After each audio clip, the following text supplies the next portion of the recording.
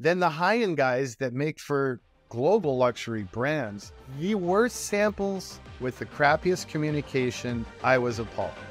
Starting the automotive brand, and they're both now like globally known. My cars are like $250,000 to $1 million plus. Jonathan Ward, a serial entrepreneur and craftsman who started 2 successful automotive and a garment brand of his own. And recently, he launched his leather goods company.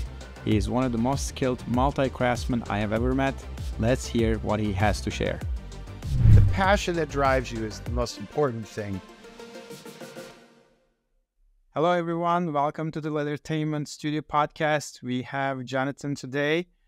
He's a serial entrepreneur, designer, craftsman, a person who has many skills and wears many hats. And we're going to discuss the challenges of making a leather brand, creating a leather brand from scratch, and the challenges of making leather goods in the USA. So welcome, Jonathan, here. Can you introduce yourself to us? What are you doing? What have you been doing? And how are you coming into the leather industry? All right. Well, my full name is Jonathan Ward. I live here in Southern California. I'm an industrial designer, mostly known for my automotive brands. I have 2 custom automotive brands, one called Icon and another called TLC. And I think my whole life, ever since I was a little kid, I've just been a serial craftsman.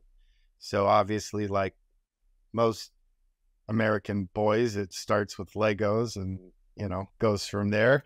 And I always found myself like taking things apart and understanding the way they're made and then evolving them or breaking them and then trying to fix them, rarely successful. And I love like lost arts, especially, things that are really about the finesse, engaging all your senses. So I've studied pre-Raphaelite painting and sculpting, and I've done high-end woodworking and furniture making and watch design and on and on and on. But I think I really like taking those passions. I think first you have the passion, then you have to develop the skill set for a while and just focus on that, using other people's patterns or deconstructing things, whatever. Then next phase, developing my own design language and turning them into brands. So this new leather venture is a case in point. And so is a new apparel brand I just started called Campfire Coats. The leather brand is called J Word Collection. The J allows it to be flexible so I can give my wife credit mostly for tolerating and enabling me and keeping me on a leash. And it's been pretty exciting, pretty fun road. That's super interesting, the background you have. I've never seen a leather person in the industry that has a car making skill and background, which is, quite different, like engineering and crafting. Probably I'm going to ask quite a bit about that, like how that relates or, compare and contrast, like the challenges or similarities between 2 lines of work. But this is going to be a fun conversation. So I think we can get into that topic as we discussed earlier. Like, what are the challenges you're facing now being a serial entrepreneur? I'm assuming creating a car brand of your own wasn't easy. Now you're getting into leather, creating a leather brand, and it is challenging. What challenges are you facing that's different than other things you have experimented before, and probably it will be helpful for other people, which are many, I know, that trying to create their own brands today? Well, I think, starting the automotive brand, and they're both now like globally known.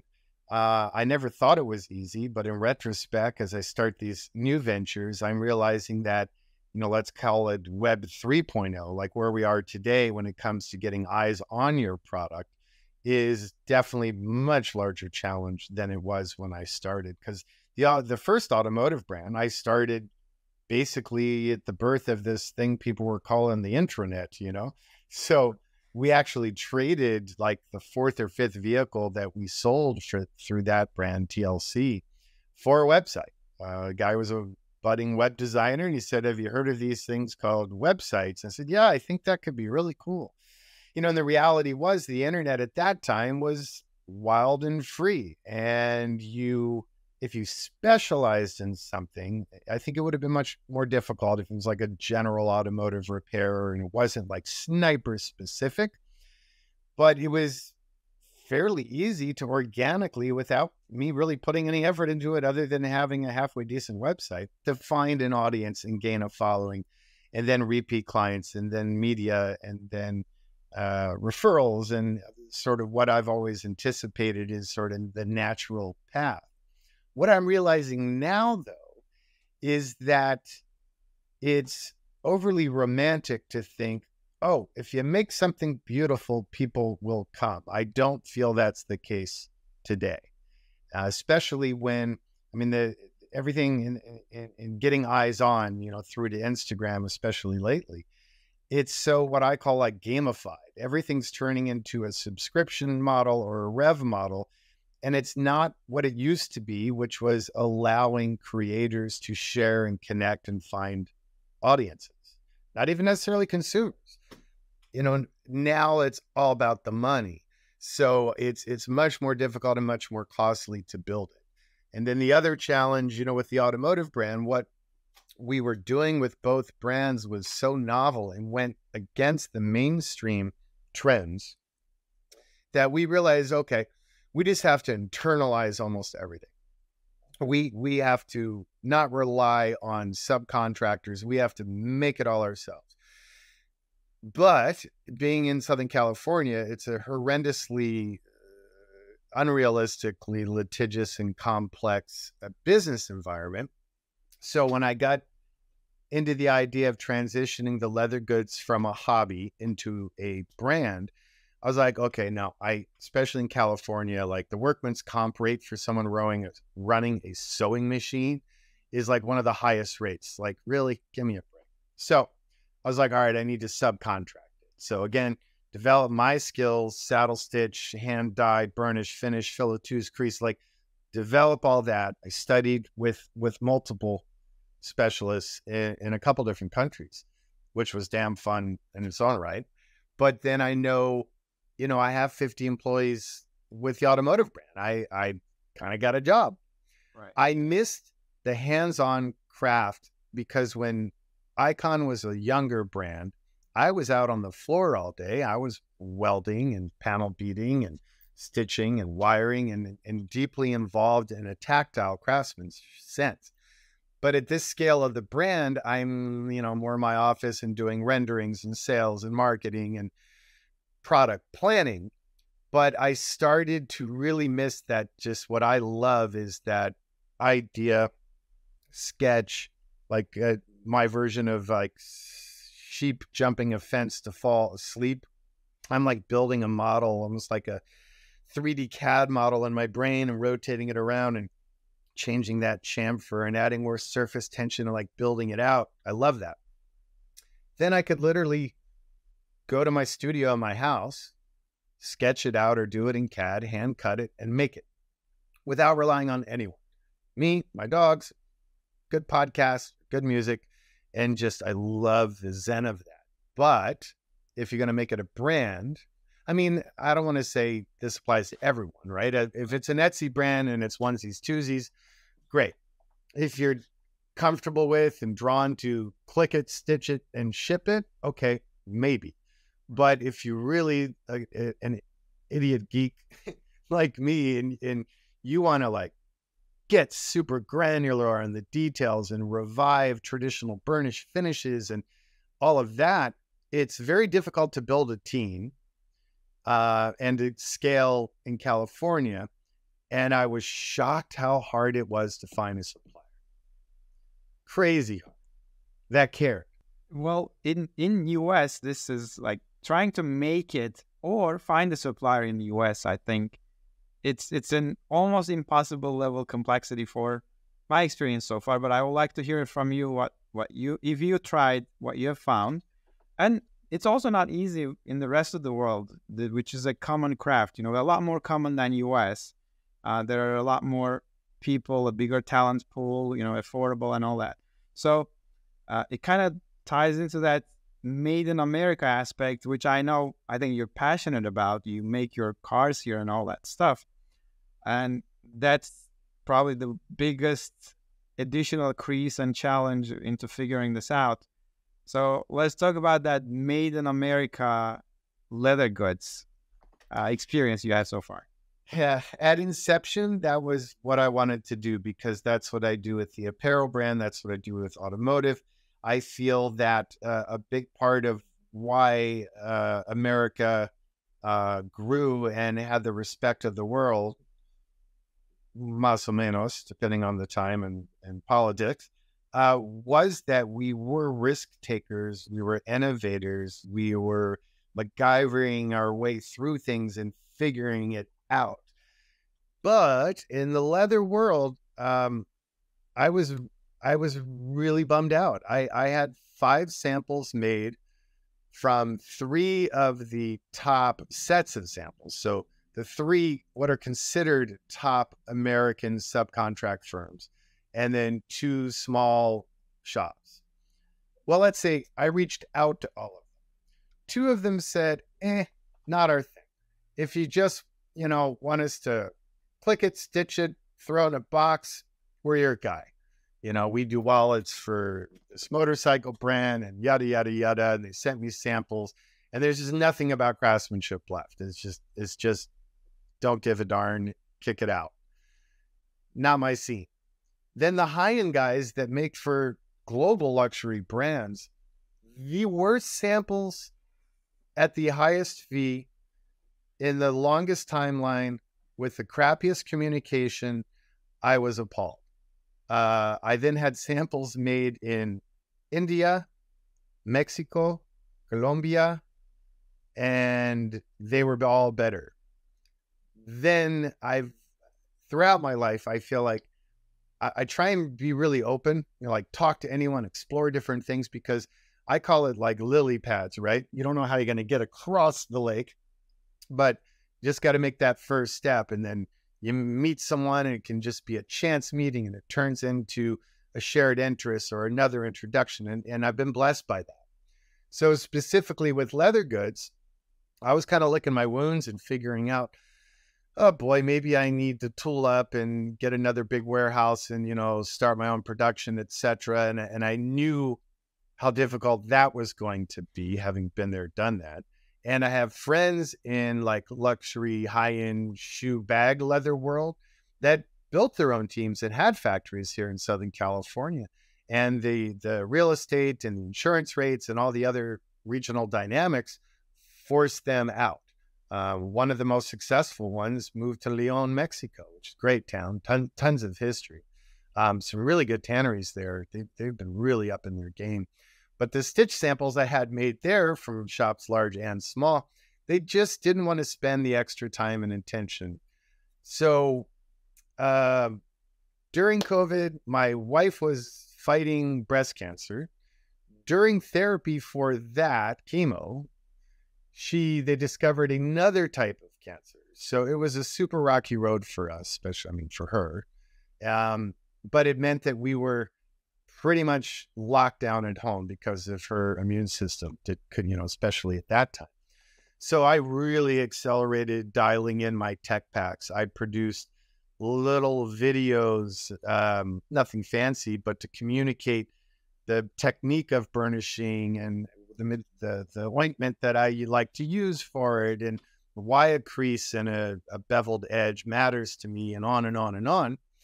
And then my wife's doing great. To celebrate a year of cancer-free, we had like this crazy fun month-long trip planned in Italy. All sorts of stuff planned. On like the second day of the trip, we're visiting a friend in Ile de Alba. And we get on his boat to go to this cool spot for lunch. Some like freak wake wave, like ghost ship. We don't know what the hell, because there was no other boats out. Hit our bow, and my wife was up there. Basically, she broke her back and broke her shoulder. So this turned into like an opera of absurdities of me, like the big COVID problem there still. So they wouldn't even let me into the hospital. I am sitting on the ground, hoping my phone doesn't die, doing like serious triage with friends around the world, some that do like, military medical evac just by coincidence, trying to come up with a plan to get her the heck off this island once we get a diagnosis. So long story short, a friend's F1 team loaned us their helicopter. We had the helicopter go to Milan, get the brace that on this island, they didn't even have any of the braces that she needed for transit. We helivaced off the roof of the hospital, got checked into a hospital in Milan. She had surgery, and I checked in as well. We kind of falsified documents. I had a cane at the time because I'd had my knee replaced, but I was fine. But I didn't want her to be alone. So we got a room at the hospital, and I was going nuts. And, funny thing, one of your friends and previous guest, Peter Nitz, kind of saved my sanity because I had been curious about him, but hadn't really subscribed or gotten into it. So I got a subscription, and I just burned through every single thing Peter ever did. And like the music and softness and pace of it was like super calming, and it really helped fill the time. But during that time, I realized the Lena Pell show was happening in Milan. So I turned to my wife one morning and I'm like, peace out. I'll bring you back like some sushi or something to break up the hospital food. I got to go to this. And I wanted to go because I wanted to get direct with some of my favorite European tanneries that I'd been buying more and more quantities of, but through US dealers at crazy markups. And that was really my main goal. When I travel, all the bags and most of the clothes I have with me, I've made anyway. So I took one of my bags and some samples with me, went to the show, made tons of connections. And I happened to see this booth of like a white label manufacturing firm. And the samples were just on point, like night and day better than anything I had seen. So I just kind of walked up and spoke to the first person who made eye contact, went through a nice long meeting. It's great. This could really work out. What's the deal? What do we do next? I have all my own tech packs. I have everything. They're like, well, yeah, MOQ, I think was 600 units minimum order per colorway. And I was like, okay, well, been really nice meeting you, but like, I don't know who's playing that, especially new brands. That's like not the new world order and just isn't going to work. So ciao. I turned around to walk away. Happenstance, the owner of the tannery, and it's a multiple generation family, not tannery, I'm sorry, production facility, happened to be walking through the booth. And he came up and the rep introduced me to him and he goes, wait a minute, I know you. You're the icon guy. Crazy small world. So he knew of my vehicle brand, and a friend of his, I believe in Russia, had two of them. And he's like, what are you doing here? Are you looking for, interiors? We don't do automotive. I said, no. So I showed him my sample and explained the story. He turned back to the rep and goes, no problem. Forget about our minimums. Like, this guy understands brand. He's committed. He's very well known in the luxury space. Like, we'll waive it all. Let's build something together. So I was floored. And they turned out to be such a wonderful partner. Like organized, like all my Italian friends, the last thing they want to do is work, right? It's like 4-hour lunches, 7-hour dinners. Let's take a nap. But they so contradicted that stereotype. We had a full team on the development. The biggest disruption was when you make in Italy, you want to source everything in Italy. All your hardware, all your zippers, your lining, stiffeners, you name it. If it's all sourced in Italy, the export paperwork and the Italian incentives placed are significant for export if it's all Italy. Unlike the big business side, where made in Italy, as we all know, really doesn't mean much. 98% of the bag or 99% of the leather good can be made in Asia or wherever, and then brought to Italy, and like they attach the fob on the zipper. Allora, made in Italy. No, Nick, I discovered that same BS with Swiss-made watches when I had my watch made in Switzerland. They're pretty much subcontract and mark it up to you, which kind of sucks. But We had weekly Zoom meetings, samples back and forth. We had, I was mandating the SPI and stuff. And like we identified, I'd always loved Los Stavali Tannery. So right away wanted to work with them. The only bummer is they don't have a dark, beautiful blue veg hide that's right for my work. And I'm going to develop that with them as we get more traction. They'd send, stitching samples and, do you want an angle stitch? Do you want a Japanese style point stitch? And on and on and on. And edge burnish samples. This is done this way, this way, this way, this way. And, it took a fair bit, but it progressed week by week. And by the time we signed off on everything and got my first production order, not one blemish, not one error. And, it's, I'm sure I'm paying way more than I could get, but I value what I'm getting, and everything I do. That's what drives me to do it is the finesse and the detail. And they were open. They're like, burnishing. They're like, yeah, I think we have the wheels and some of the tools and machines for that, but we haven't used them for at least 10 or 15 years. Like everyone's edge painting. Personally, I think edge painting is BS. Like it's luxury for the manufacturer because it's quick, boom, boom, and it's going to wear out in a year if you actually use it. So you throw it away and come back and buy another one, which just like the automotive world has been highly corrupted by make it good enough to last through the lease, but make enough content in it, like the touch screen that's worn out by then, so darn expensive, you throw it away and you consume. I hate that. Like I love the traditions of industrial design when the quality is what drove it. You made it the best you could to last as long as possible and provide the most value. And it's sad to me in how many industries that is just dead.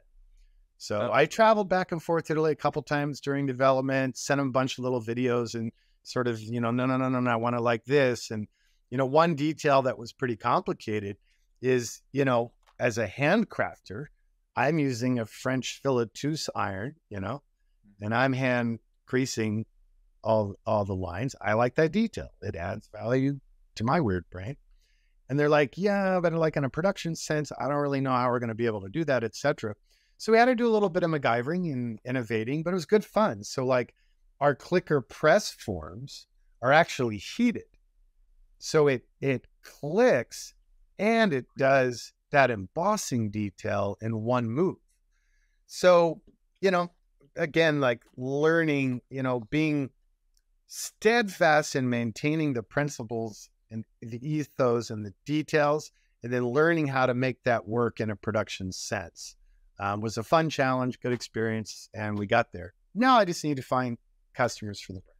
Well, yeah, that first piece, finding the manufacturers to your standards, which is super uncommon today, is a huge challenge. But the story is so fascinating. The unfortunate events leading you to these. But that's life, right? You just have to stay open. Yeah, I think. I'm quite spiritual, a little bit, freak on this side, not religious, but with all this, I think we get what you put out, man. Right? What is that? You get what you put out. Exactly. Like I'm all about energy and karma. It's so strong, your passion. You want this thing. You see it so clearly in your vision, and somehow you draw these things to your life. That owner recognizes you when you're walking by. Like what are the chances you are at the same time walking by at his booth, right? So these are things I think you unknowingly make it happen, and then it leads to this point. So it's great to hear that you finally found who can actually realize your dream into a physical product, which is impossible, as we touched on a little bit in US.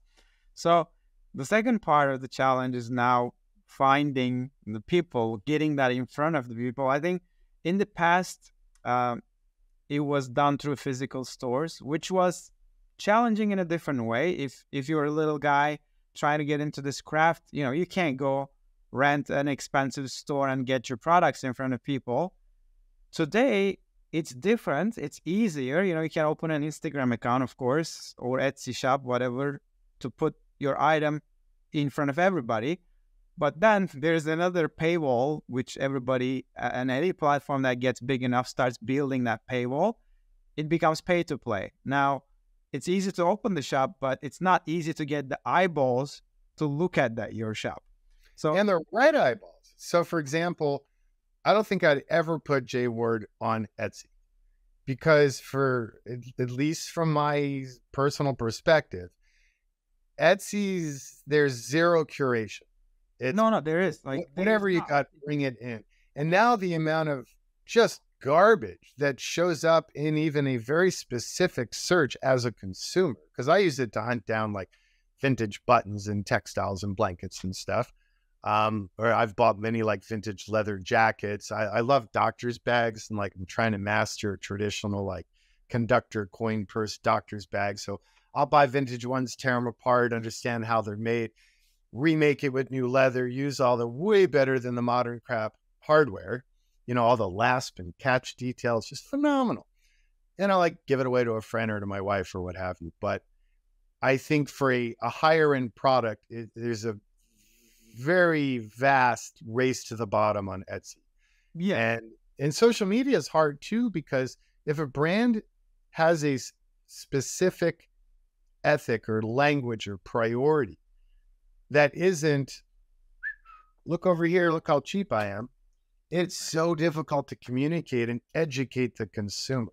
I do think less so in high-end leather goods, but I've seen in many sectors that I've played in or I have friends that are in, there is a pushback from the consumer more and more that's created this wonderful revival of craftsmanship that we've seen globally, where people go, you know, I'm not going to go to the big box store and buy a $20 backpack. I did that and it fell apart in a month or 2 months. And ethically, I don't like the energy costs or whatever their green reason or what have you.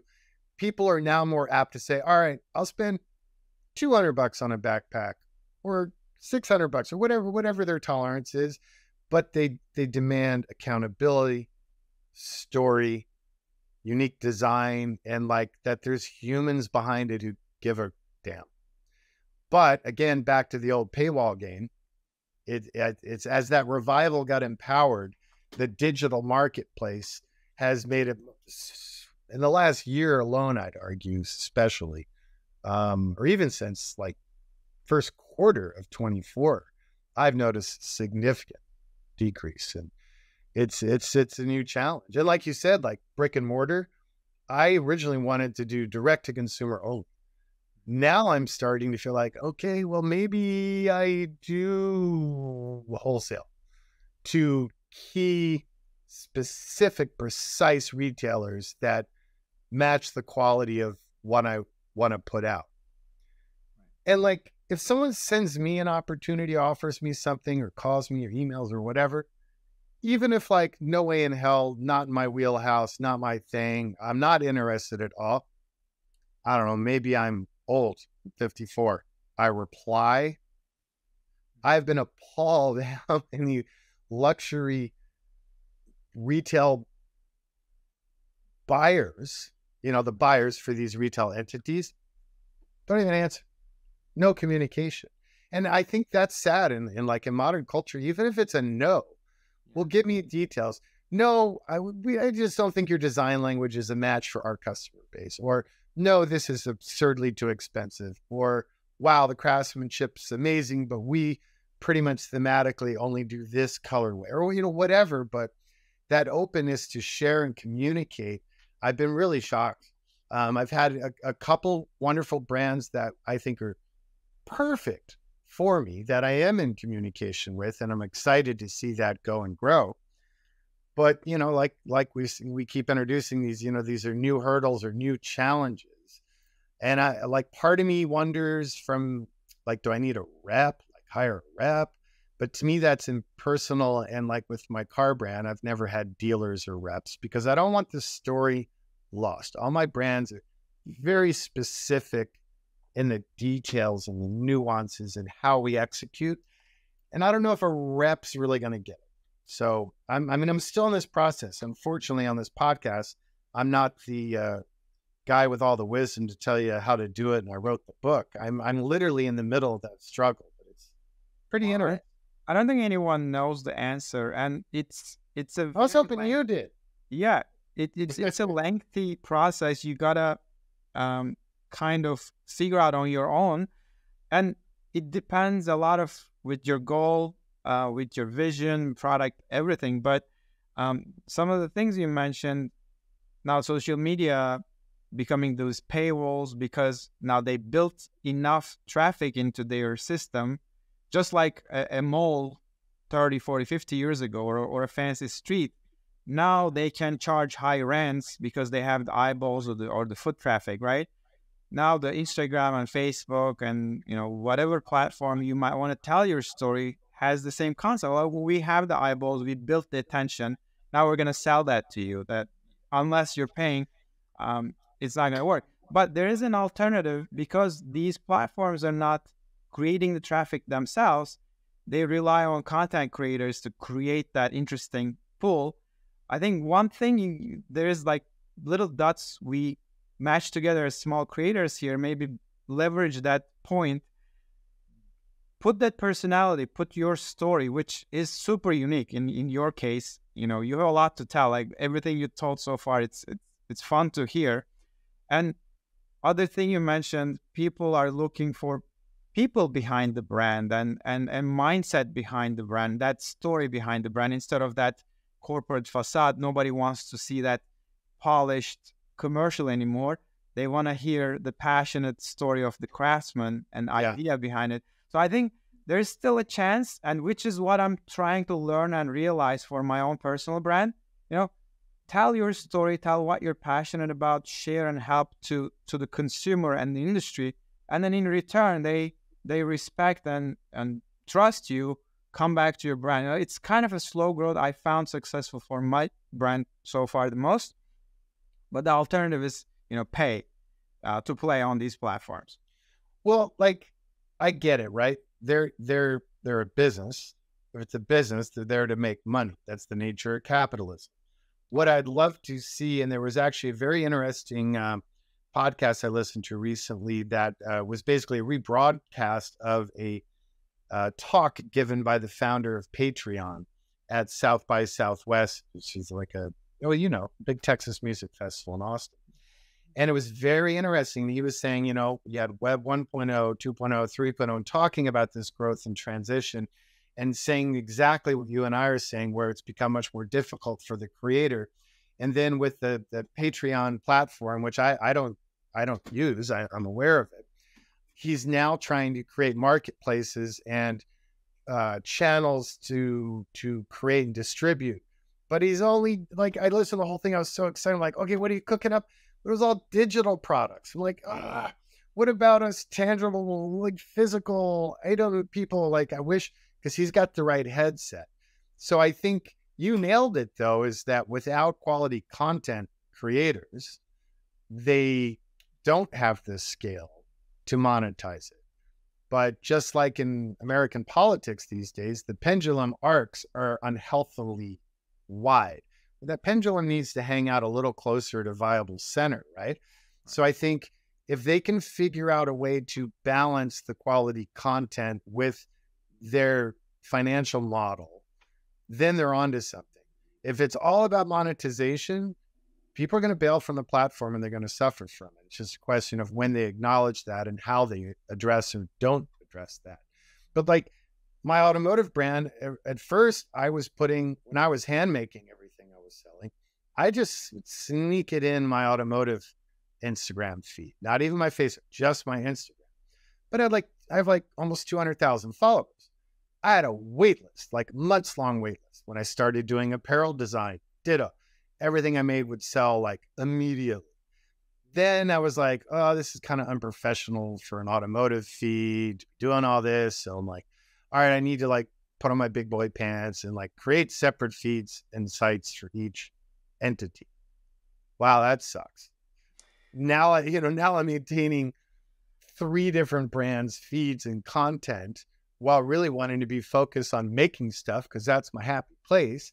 And starting from scratch today for followers is difficult. But again, since like January, even the Icon 4x4 feed on Instagram, it's like 190, I think 180 some thousand followers. But when I look at the professional dashboard, like I'm reaching a single digit percentage of my followers. Right. They want me to pay to reach the audience I created. And that I think is where I start to get a bit pissy and butthurt, because like, wait a minute, I organically built these followers. I didn't buy followers. They're tribal, they're engaging. And now you're not even letting them see it unless they manually search it down. Yeah. It is definitely getting tougher and tougher. It like everything that the trade-off.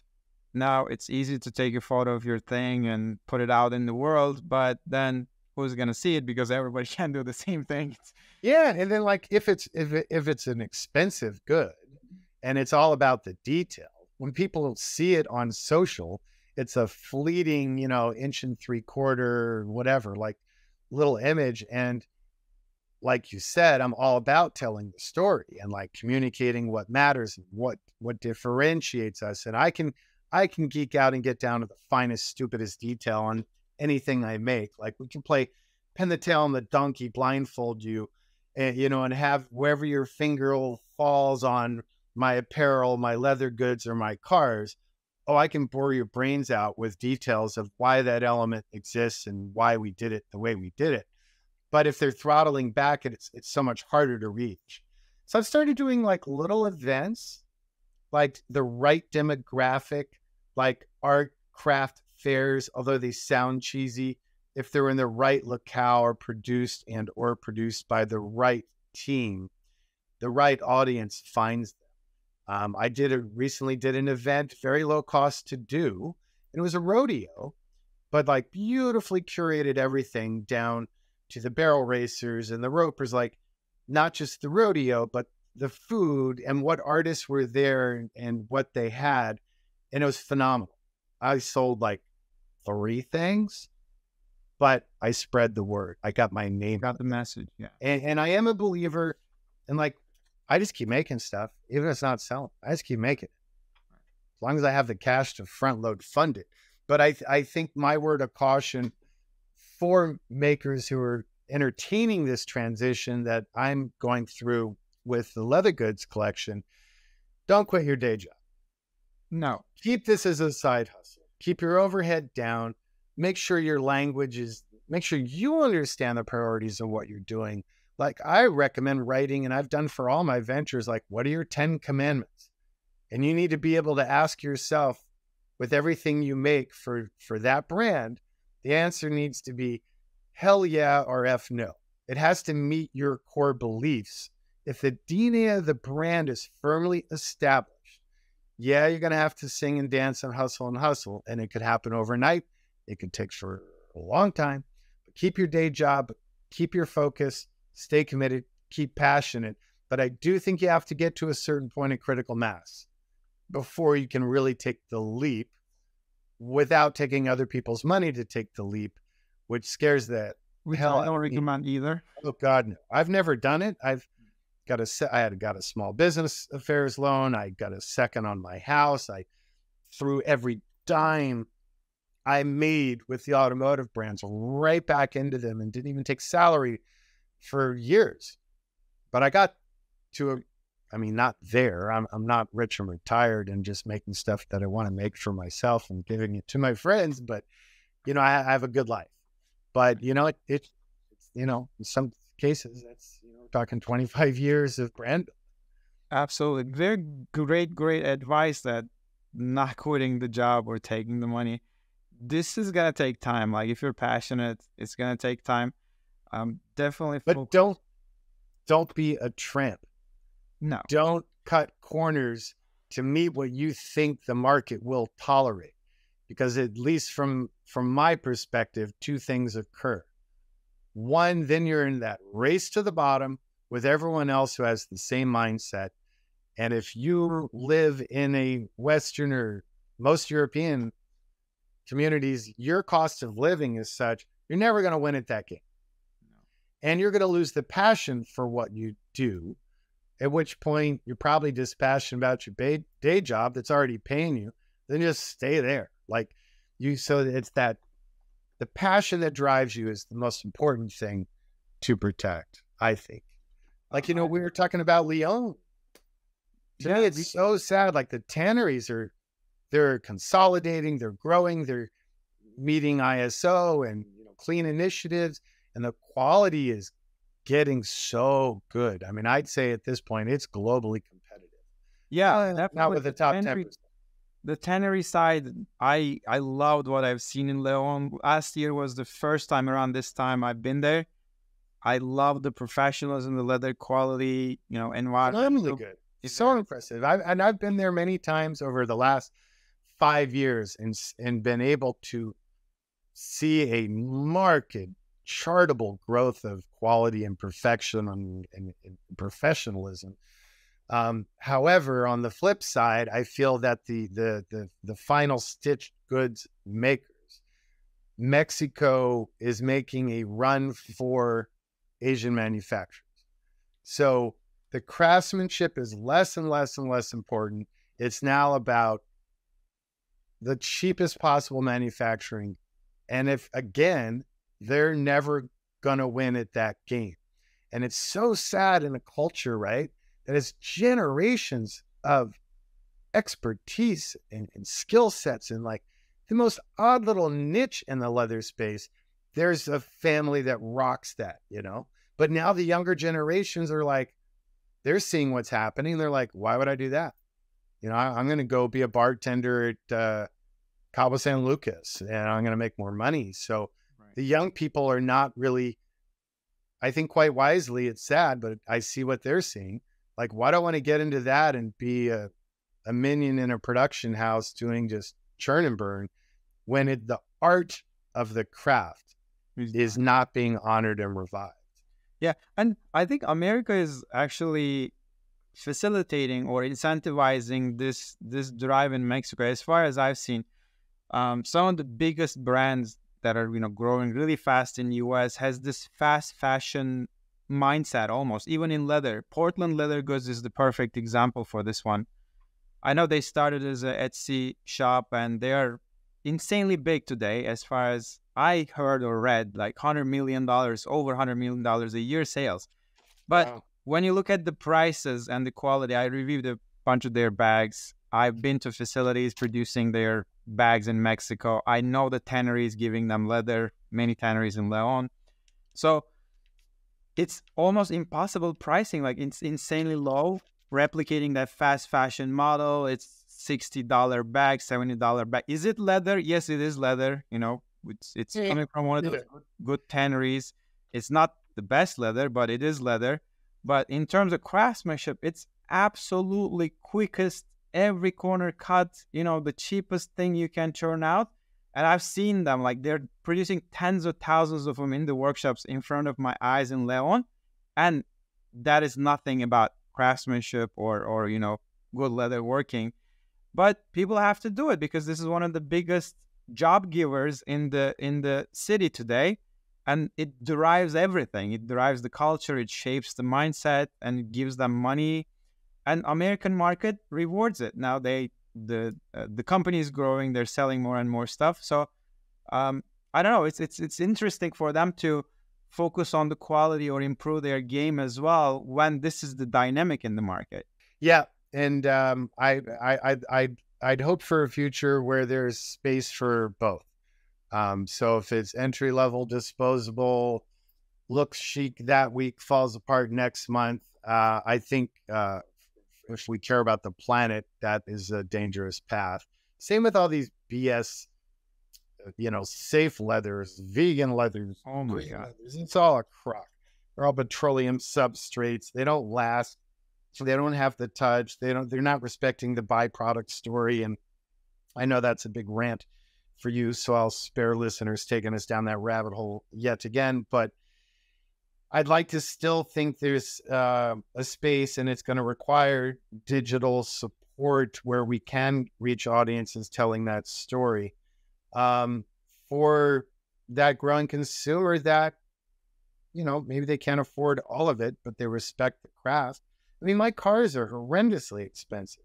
Probably 95% of my followers just appreciate the art of them and maybe buy a t-shirt from us, but they can't afford. My cars are like $250,000 to $1 million plus. Right.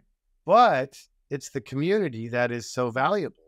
And who knows, it's been 6 months later, 6 years later, 6 days later, that person's talking to their boss who is in my customer base, and their passion from my passion, I put out and communicated to them. They become advocates, they become ambassadors, and it always leads to growing the tribe, even just followers and fans, ideally consumers. But I think that the digital landscape's at a transition point that I don't have the answer, and that's like my big challenge of what to do there. Absolutely. Well, great insights.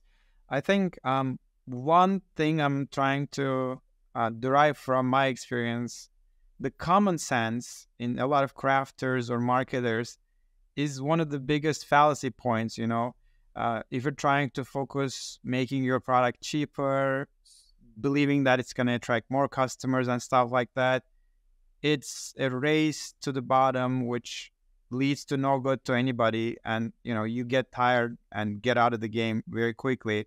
So you got to do what common sense, like opposite of what common sense says, stick with your passion. Like, okay, common sense, I feel like if I make this cheaper, probably I'm going to get more customers. So I'm going to make the opposite of it. I'm going to stick with what I believe the best. I'm going to make it more expensive, in good reasons for quality and everything. Stick with your story, put your face and passion out there telling the story. That's probably going to keep you in the game and grow in the long run. Probably it's not going to happen overnight, but that's what I see like it's working the best for me. I couldn't agree more. I'm questioning like there's erosion in how well that works with some of the contemporary challenges, but I honestly don't. That's my happy place. I have to respect why I'm doing it and protect that. And if that means I make a compromise in the scalability, so be it. But it's frustrating when serendipity and karma or whatever has rewarded me, and this manufacturer can scale like crazy scale, and like all the ducks are in line. So I just secured my first retailer, and they have locations in Aspen, Jackson Hole, Northern California, Los Angeles, and New York City. And they're carrying just my wallets and flasks, but that's a nice start. Right. And then engaging in some conversations with some bigger reach distributors or retailers to carry the whole line. And we'll see how it goes. But man, they like their margins. Ouchie.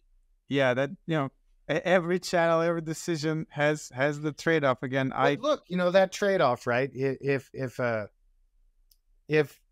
wholesaling to them means I'm barely making 10%. Right. I made 10%. Right. And when I go to reorder, instead of ordering 200, if they're moving units, I can order 400 or 500 or whatever multiple. Then my per unit price goes down because my manufacturer, I funded it, as far as tooling and efficiencies in the process of making it. And they're like, no, as you go up, like we'll drop the price as you increase the scale. So I'm just chomping at the bit to find that scale. Right. But that's one way it could work. And that's, kind of a shortcut because you can afford it. To do that, and through their network, your work gets in front of the person in their hands, which is one of the biggest unique aspects of leather goods. There's only so much you can communicate online. Yes. About the feeling of leather. They need to smell it, feel it, and study the details. Yeah, maybe that's the cost you're paying to get in the hands of the consumer to prove your story, what you're saying is true, and then they're going to come back buy from your website. So it's not all that 10%. I think there's more to that in the future. It's an investment. That's why I'm time to time considering that option as well.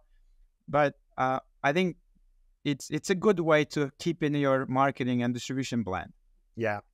And you asked a question earlier, and I talked too much, so I started blabbing about it. I answered your question, but another key point to it is, what brought me to leather work specifically, or apparel? Like, I've always geeked out on details on anything made well. Doesn't matter. It's just the way I'm built. But if you think about it, what drew me to transportation was it is an extroverted, cohesive combination of so many art forms. There's woodworking, there's textile design, there's leather, then add to that durability, utility, and a cohesive design that brings all these art forms together in a tangible, extroverted, useful product that many people love. That was natural for me. And the leather work, coming back to it and really further developing my skills in it, was really about more getting back to hands-on, which I had communicated. But transportation is such an amazing combination of so many art forms, or so many ways to whore out art forms, depending on how big your company is or how you look at it. True. Well, cars are fascinating to me. I think I would be intimidated to ever try to get into designing a car because of all that complexity. How many art forms and material knowledge and skill set you need to have to. I think the designing is actually, at least for me, seems easier because you're just respecting your perspective, and you have that skill set or you don't. The engineering, a whole different party. Then engineering the production to repeat it consistently of the same quality, cost effectively. Then training the crew, making sure they understand your ethics and what's important to the brand. That's a whole different thing. And that takes a village. I have a significant team here, and I focused, I call it a master alliance, which I stole from a 1930s business writer, Napoleon Hill. Very interesting. Oh, yeah, I know. I love it. It was one of my favorite books. So master alliance, right? Build a team. Ideally, for years, my wife and I, it was 5, 6 days, 7 days a week. It was from payroll to payroll, freaking out, right? And then we had to do everything. That experience was important and it was valuable. And most importantly, I think when we got to the point of relative growth and success, it allowed us to sit down and write a list of all the things we have to do to run the business, which unfortunately everyone eventually realizes most of it has nothing to do with the craft or the art of the product you actually went in to do. And then I was able to go, okay, which of these hats actually fit me? Or do I actually think I look good in, even if I don't? Circle those. Okay, keep those. Those are me. All right, spreadsheets, budgeting, production analysis. Yeah, I suck at all that. So I need to build out a team that doesn't have my skill sets, but has their own.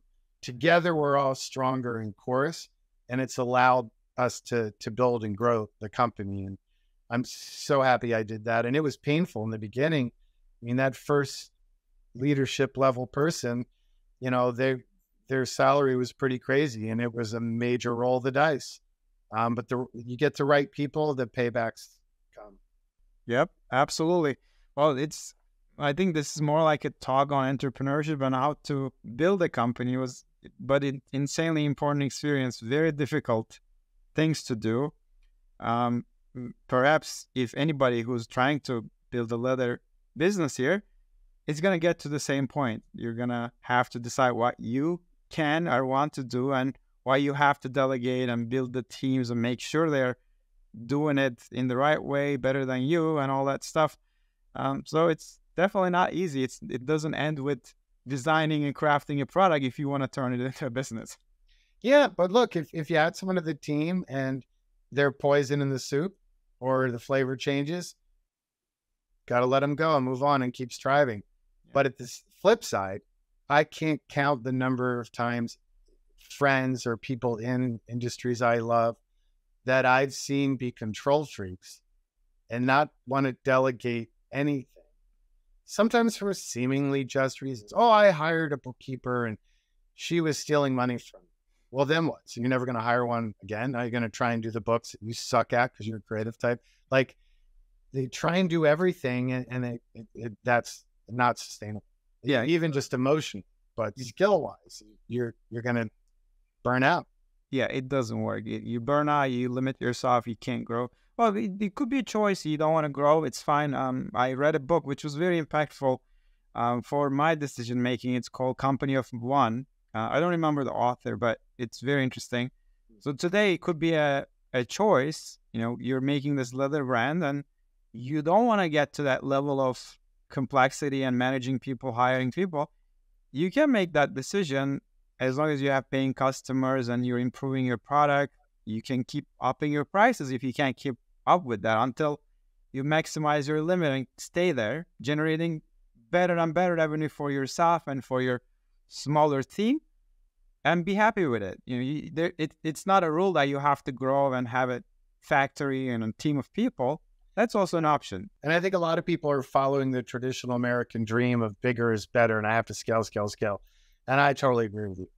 That's not the modern path to success, and especially spiritual success and work-life, family balance. Like sometimes enough is good enough. And like, you know, probably some of them unhappiest humans I know are billionaires, you know? Yep. Now, some of the unhappiest humans I know are flat broke and worrying about paying rent and feeding themselves. So I'm not saying that's a one-channel thought, but money doesn't buy taste, nor happiness, nor balance. Right. And I think that's something we culturally, or even in education, we're misguided to think that's the path. And I definitely think people should push back and really have more of an introspective, deep conversation with the two parrots on each side of your brain to figure out which one to chop its head off and which one to feed. Absolutely. This is great insight again. I should get one of your bags and do a dissection review soon. I'll look up on the calendar after this talk and try to find a time, the one to get and do the review. I'm really curious because all the things, little details you're passionate about, I see. I want to see all that stuff. You know, I'm a big opponent of the edge paint. I love the turned seams, you know, that wrapped edges and all that stuff, or burnish. So I would like to see that old style stuff from a brand. It would be refreshing. Bring it on. I would love that. And you're a great example of poking the veneer of modern luxury right in the eyeball where it deserves it. So I'd be partially sad to watch one get torn apart, but I'd love for you to see the depth of consideration and the details with it. Yeah, I'll do that. I'll do that as soon as possible. And to give people a chance to see what you do in not only leather, probably the priority is leather, as most people interested watching this is in leather. Where can they find your products, collections, where they can purchase it online, offline, and other things you create as a, you know, multiple entrepreneur? Yeah. Okay. Let me try and not drag this out too long. So cars, watches, and the leather goods collection can all be found on the Icon website, which is icon4x4.com. And then the leather goods collection has a standalone website that is J Ward Collection. Same with Instagram. And then campfirecoats.com and campfirecoats on Instagram. Okay, perfect. Yeah. I will go check it out, and I recommend people to check it out, give it a try. We will do an in-detail review and depth. Of course, independently, I will buy it, so I don't have to feel like I have to say good things about anything. So that's kind of the habit. Well, I mean, at least let me give you a discount, and you still should feel good. If, you know, whatever, we'll sort it out. Sure. But I'm here to help, and I love what you're doing. You know, before we wrap it up, I have a question for you. Yeah, absolutely. Is your real name Tanner Leatherstein? No, of course not. Okay. I would love it to be. Hey, I've seen crazier stuff happen. I had a friend in high school whose parents owned a candy bar factory, and the kid's name was Candy, and the family last name, ready, drum roll, Bar. Really? Wow. Yes. That that's my dream come true for a different industry. I think here's how I explain it. This would be the name if we chose our own names and last names when we knew why we're here in this world. So Wow, that's a cool concept. I'm gonna have to chew on what my reply would be to that. I got to give that one some thought. Probably be first name Serial, last name Craftsman. If I had to like make a quick decision. that would fit because the quickest decision comes from your inner mind that knows you Yep. the best. So I think that's the explanation. My real name is Volkan. It's Turkish for volcano. But once I got this insane clarity on why am I here on this world, I decided to use that as a personal brand on social media. So Brilliant. awesome. Well, this was so much fun, Jonathan. We appreciate all the experience you shared here, insights. I think it's going to be helpful to so many entrepreneurs trying to figure out their own ventures. I sure hope so. And I'd love it to be a conversation. Like if they think we're wrong or they have other ideas or they have questions, feel free to reach out. I mean that, that's something too, that the leather community, fashion, forget about it. No one will share any information, won't help you with nothing. It's such a dog eat dog. Right. High-end custom automotive space, fairly friendly to a point. There's a couple devils, but most of us are open and support one another in appropriate manners. Nothing matches the leather craft world. For a sense of openness, camaraderie, and community. I mean, down to when I made my first horrible wallet or whatever the heck it was, and I was posting, like serious baller high-end makers were like taking the time to send me a list of their favorite tool suppliers, or to make little videos to show and help me how to saddle stitch better, and on and on and on. And it's such a lovely community, and it's unfortunately quite rare, it seems. It is, but it's so pleasant to be part of that. Literally, there's nothing you can't ask to someone and get a very transparent answer. Making you ceramicists seem to be equally kind. My wife's big into ceramics, and all suppliers, makers, whatever, like everybody involved in that industry, there's a comparable culture there. It's like nice to see. Yeah, this is great. Well, thanks for sharing your insights. I'm sure it's going to be helpful to fellow entrepreneurs. And if anybody, again, wanted to add something or contradict with whatever we said or you said, feel free to add it in the comments, send us an email. We'd love to keep the conversation going. So, beautiful. Thank you so much again. We'll put all the accounts and websites so people, if they want to reach out to you, they can.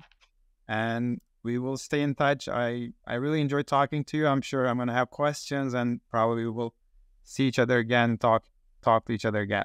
I hope so. Cheers. I'll connect with you, buy you dinner next time I'm in Texas. Oh, absolutely. Yeah. Anytime, Dallas, just let me know. I'll be more than happy to hear all these stories in person. Good. Yeah.